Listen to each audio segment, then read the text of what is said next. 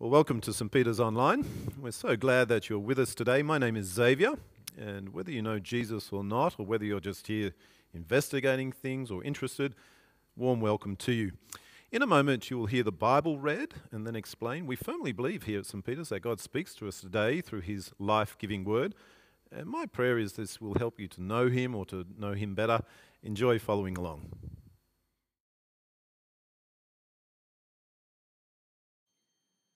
For I do not want you to be ignorant of the fact, brothers, that our forefathers were all under the cloud, and that they all passed through the sea. They were all baptized into Moses in the cloud and in the sea. They all ate the same spiritual food and drank the same spiritual drink, for they drank from the spiritual rock that accompanied them, and that rock was Christ. Nevertheless, God was not pleased with most of them. Their bodies were scattered over the desert. Now these things occurred as examples to keep us from setting our hearts on evil things as they did. Do not be idolaters, as some of them were, as it is written, the people sat down to eat and drink and got up to indulge in pagan revelry. We should not commit sexual immorality, as some of them did. And in one day, 23,000 of them died. We should not test the Lord, as some of them did, were killed by snakes. And do not grumble, as some of them did, and were killed by the destroying angel. These things happened to them as examples and were written down as warnings for us, on whom the fulfillment of the ages has come. So if you think you are standing firm, be careful that you don't fall. No temptation has seized you except what is common to man. And God is faithful. He will not let you be tempted beyond what you can bear. But when you are tempted, he will also provide a way out so that you can stand up under it. Therefore, my dear friends, flee from idolatry. This is the word of the Lord. Numbers, and it's chapter 25. While Israel was staying at Shittim, the men began to indulge in sexual immorality with the Moabite women who invited them to the sacrifices to their gods. The people ate the sacrificial meal and bowed down before these gods. So Israel yoked themselves to the Baal of Peor, and the Lord's anger burned against them. The Lord said to Moses, "Take all the leaders of these people, kill them, and expose them in broad daylight before the Lord, so that the Lord's fierce anger may turn away from Israel." So Moses said to Israel's judges, "Each of you must put to death those of your people who have yoked themselves to the Baal of Peor." Then an Israelite man brought into the camp a Midianite woman right before the eyes of Moses and the whole assembly of Israel while they were weeping at the entrance to the tent of meeting. When Phinehas, son of Eleazar, the son of Aaron the priest, saw this, he left the assembly, took a spear in his hand, and followed the Israelite into the tent. He drove the spear into both of them, right through the Israelite man and into the woman's stomach. Then the plague against the Israelites was stopped, but those who died in the plague numbered 24,000. The Lord said to Moses, "Phinehas, son of Eleazar, the son of Aaron the priest, has turned my anger away from the Israelites. Since he was zealous for my honour among them, as I am, I did not put an end to them in my zeal. Therefore tell him, I am making my covenant of peace with him. He and his descendants will have a covenant of a lasting priesthood, because he was zealous for the honour of his God and made atonement for the Israelites." The name of the Israelite who was killed with the Midianite woman was Zimri, son of Salu, the leader of a Simeonite family. And the name of the Midianite woman who was put to death was Cosbi, daughter of Zur, a tribal chief of a Midianite family. The Lord said to Moses, "Treat the Midianites as enemies and kill them. They treated you as enemies when they deceived you in the Peor incident involving their sister Cosbi, the daughter of a Midianite leader, the woman who was killed when the plague came as a result of that incident." This too is the word of the Lord.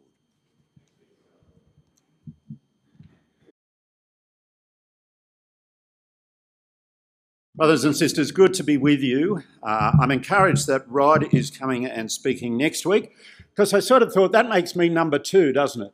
So if I muck up, or you think this guy's not very good, you look forward to Rod. And if I'm okay, you still look forward to Rod. You think if he's better than his assistant, that's a good thing, isn't it? We're looking at Numbers, which is a great book, isn't it? And let me see if this works. Yep, we're in Numbers 25. I wonder if you've ever had those experiences where things aren't what they seem. For me, a small example, but last week I was at a conference with Andy, and I thought, I need something other than the normal range of chocolate and cakes and sweets, much as I love them. I just longed for a piece of fruit. There was a beautiful apple there, and I thought, that's what I need. Took a bite, and you know what it's like, don't you? You know, you just think, oh, this is awful. It was just all brown inside, and you have that sense, don't you, that something looks good, but on the inside maybe it's not so good after all. And into the bin it went. Maybe you've had times like that. Maybe it's fruit, food. But what if it's people? People who look good on the outside, but on the inside you just think that heart of sort of brown mush, like my apple. And what if it was God who wasn't what he seemed on the outside? And so today we're going to look at 3 things. We're going to look at, firstly, what are people really like? Secondly, what is God really like? And thirdly, how do we bridge that difference, that gap between us? So let's pray as we think about God's word. Our gracious God and loving Father, we thank you that you are still at work in your world. We thank you for your word of truth and life. And we ask now that your Spirit would guide us into your word, that he would open our ears and our hearts, that we might hear your word, believe it, and become more like Jesus. And we ask it in his name. Amen. Well, if you've got a Bible, it would be helpful to turn to Numbers 25. And I hope that you've enjoyed the journey through Numbers. I think it's great to go back to the Old Testament, isn't it? So rarely do we do that, and yet so much good stuff there. So Numbers 25. Last week, you were on the mountaintop. And God refused to curse his people, but was instead steadfastly faithful, wasn't he, to his promise to bless them. No matter what Balaam did, God said, no, I'm going to bless my people. And it's a great picture, isn't it? And I imagine that if we had met Israel at that time living under God's blessing, we would have met, or we would have thought that we would meet, a people living godly and obedient lives, a holy people worshipping God. An extraordinary God who blesses them. That's the right response, isn't it? And today, friends, we do meet them. And it's not a pretty picture. As happens often in the Bible, after those great mountaintop experiences, after the highest highs, come the lowest lows. Because that's the reality, isn't it? Think the golden calf. Think David and Bathsheba. Think Numbers 25. Now, there is Israel. They're camped on the plains of Moab, opposite Jericho. There's a little photo for you. It's their last campsite before they cross across the Jordan River into Jericho. As Andy said, you've got to wait till Joshua before it happens. There's lots more to come. But that's where they are. They can see it. Look, it's just over there. Here's the promised land, as God has promised us. But the low comes. Verses 1 to 6 of our passage. While Israel was staying in Shittim, the men began to indulge in sexual immorality with Moabite women, who invited them to the sacrifices to their gods. The people ate the sacrificial meal and bowed down before their gods. So Israel yoked themselves to the Baal of Peor, and the Lord's anger burned against them. The Lord said to Moses, "Take all the leaders of these people, kill them, and expose them in broad daylight before the Lord, so that the Lord's fierce anger may turn away from Israel." So Moses said to Israel's judges, "Each of you must put to death those of your people who have yoked themselves to the Baal of Peor." Then an Israelite man brought into the camp a Midianite woman right before the eyes of Moses and the whole assembly of Israel while they were weeping at the entrance to the tent of meeting. This is an awful picture, isn't it? Here is the brown mush of Israel's heart exposed for all to see, of the community in general breaking God's laws. Commandment number 1, you shall have no other God but God, broken. Commandment number 2, no idols, broken. Commandment number 7, do not commit adultery, broken. God's words in Exodus 34, don't join in with the religious practices of the nations around you, broken. And this is the generation who heard it, who saw Moses on the mountaintop. And as you read Numbers, it's intriguing that the Midianite women, and that should read Numbers 31, just in case you're wondering, the Midianite women who are leading the men away from God are doing so at Balaam's advice. Balaam, the guy who was trying to get God to curse them, works out that I have a plan to lead Israel's men astray, to make them commit sin and abandon their God. This is Balaam doing this. Highlighted by this couple in verse 6, isn't it? Who brazenly commits sin in the midst of the people, despite all that God has said. What are people really like? This is what they're really like, isn't it? Ignoring God and disobeying God and thinking, God doesn't punish sin, so I'll just do whatever I want. Friends, this is Israel then, and this is us now. In case you haven't noticed, sexual immorality is everywhere, isn't it? Our society is so highly sexualised. At our conference the other week, one of our speakers talked about his wife, who is a Christian psychologist and working in Sydney's West, and she says, I've heard it all. I've heard about what men do to women and what men do to men and what women do to men and what women do to women. And she said, it's a train wreck. Relationships are messed up because of sexual issues. The devil perverts that good gift of God, seeking to lead people astray, just like he used Balaam. And sadly, Christians are not immune. A bishop who interviews young Bible college graduates who are heading out into full-time ministry told me that a generation ago, the problem for most young men was alcohol. And now it's pornography. And I know as we interview people, they tick the box, yes, I've struggled with pornography. See, God says that sex is good within the boundaries that I set. And the evil one says sex is good, forget about the boundaries. Get as much as you can, how often you can, with whoever you can, because God is just a killjoy. And friends, the devil is a liar and a deceiver. What are God's good boundaries when it comes to sex? It's be careful what you look at, isn't it? In the old days, it was don't watch SBS. Say, oh, is that dodgy movies on? And now it's pornography, available on any device. And I want to say, if you're caught up in it, please stop and repent. Find someone to help you be accountable. Find software for your devices. There's lots of ways you can control what you see.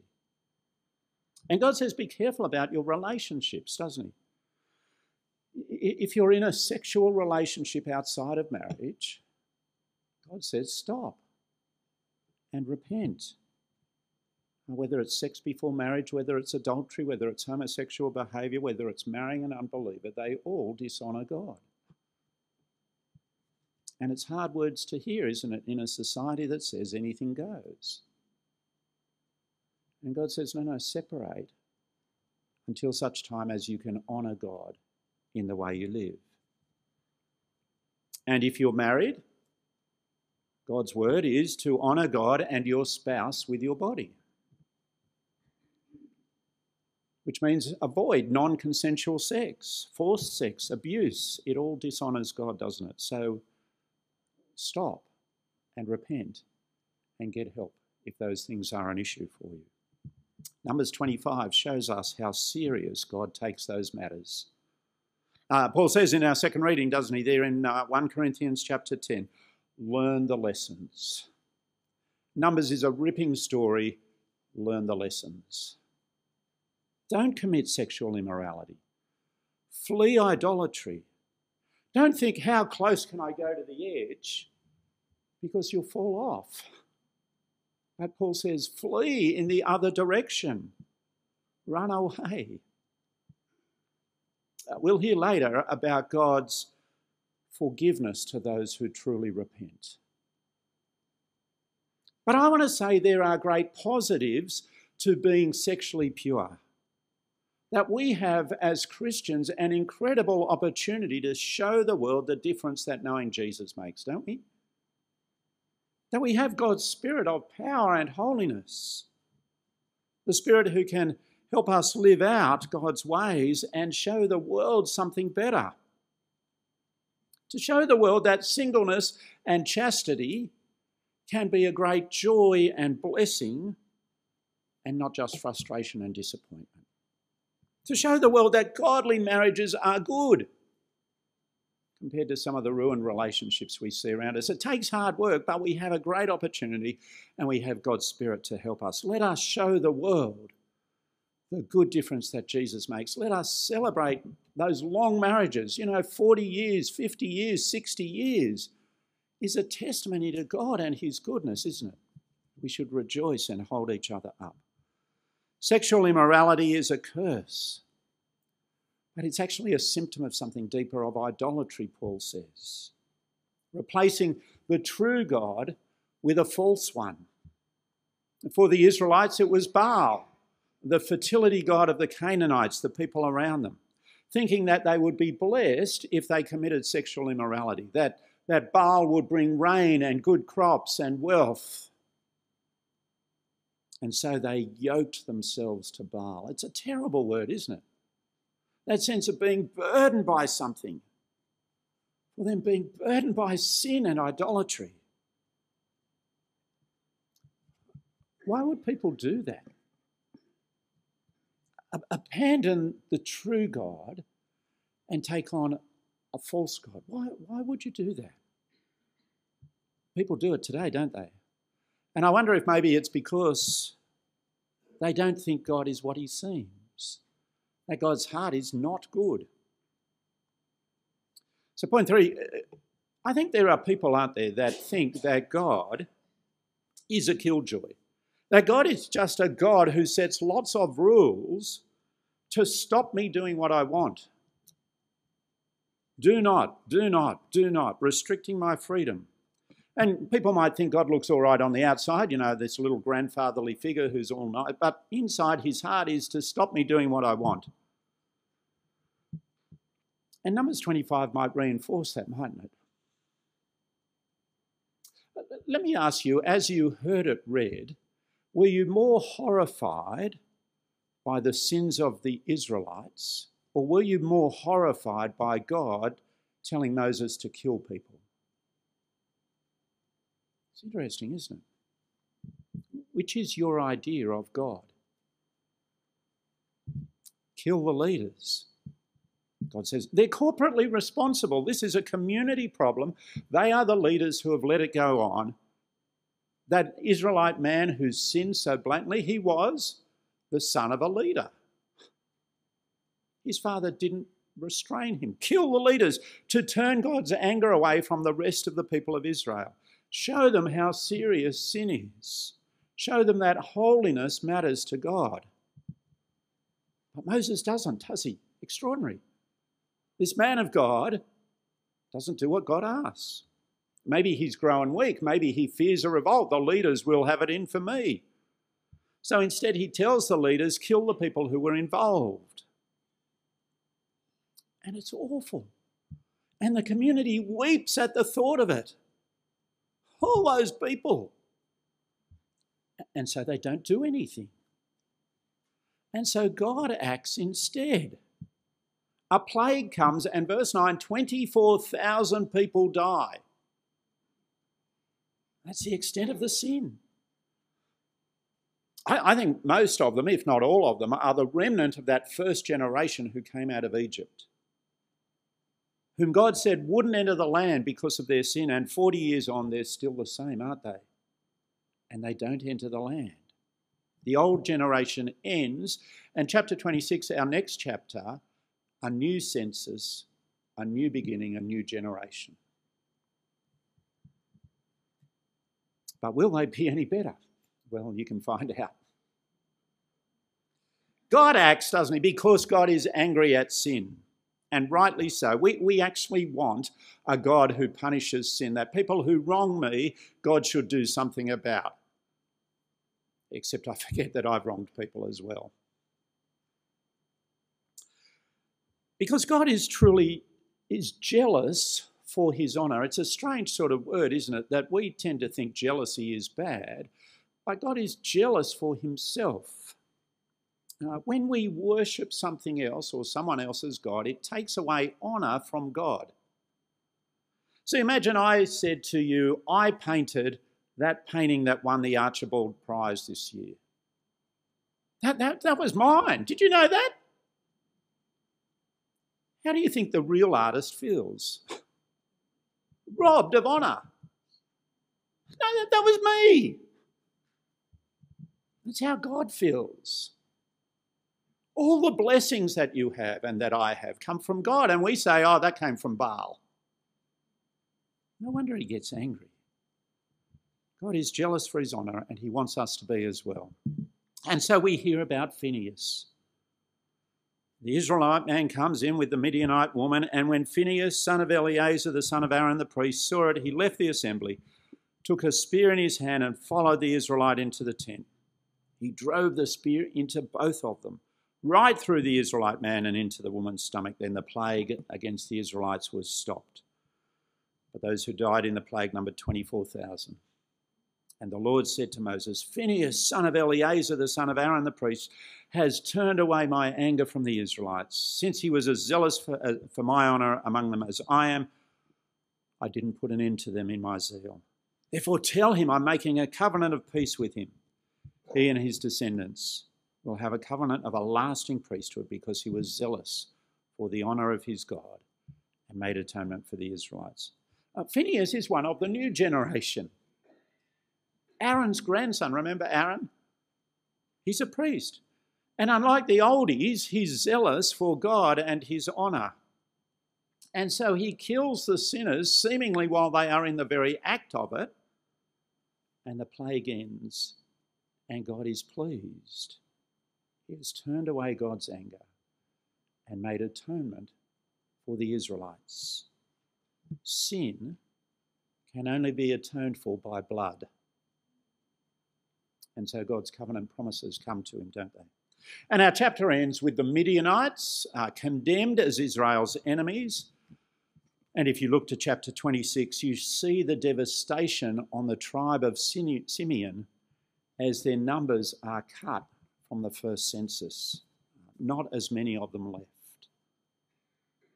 Friends, Numbers shows us, doesn't it, that God is holy and righteous and jealous, and he hates sin. And yet he is compassionate and merciful. He doesn't like bringing his anger and his wrath. Once Phinehas has acted, God's anger is quenched. His holiness, his justice are driven by a heart of love that longs to show mercy and grace to a people who sure don't deserve it, do they? Which brings us to us. The Israelites are not the only sinful, disobedient people, are they? I am. And you are.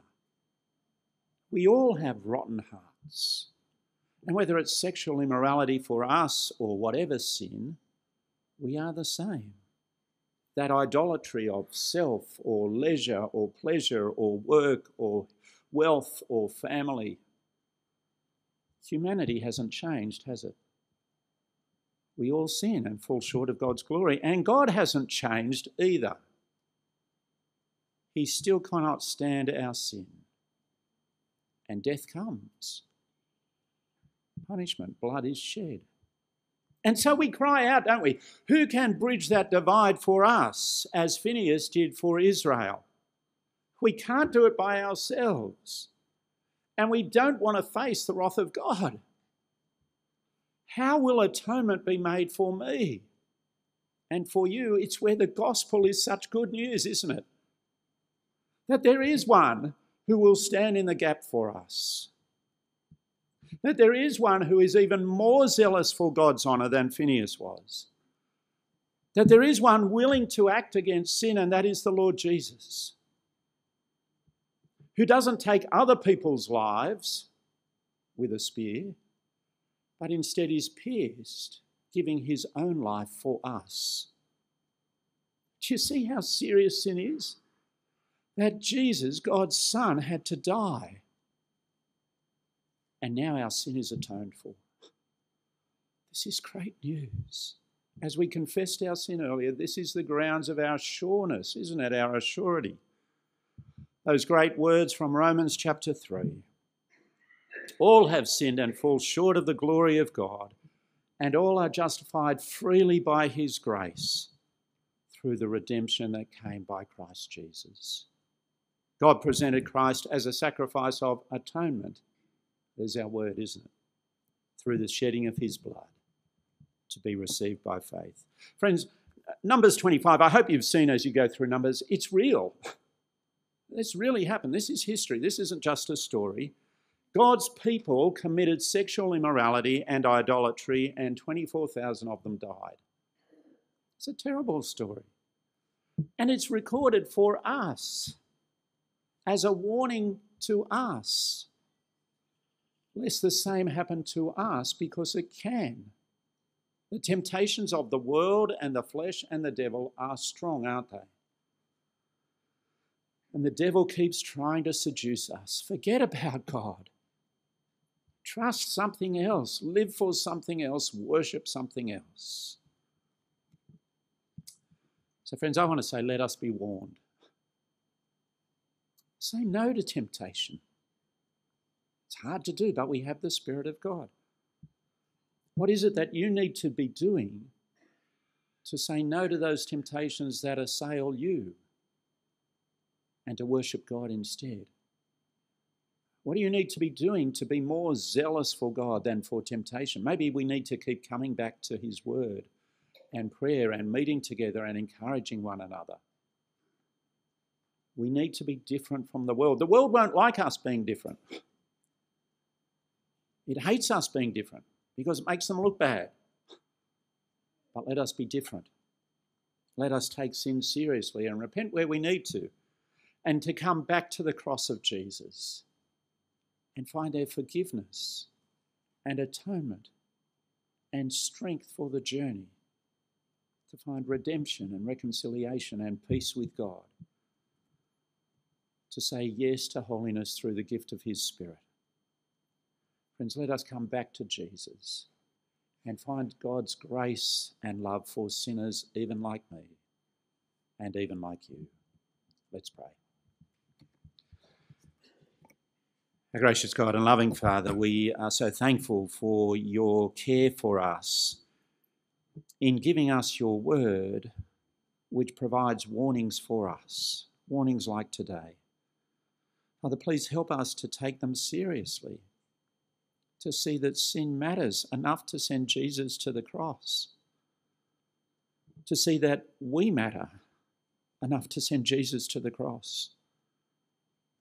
Father, help us to repent where we need to, and please strengthen us where we need strengthening, to keep living for Jesus, that we might honour him and be zealous for you. And we ask it in Jesus' name. Amen.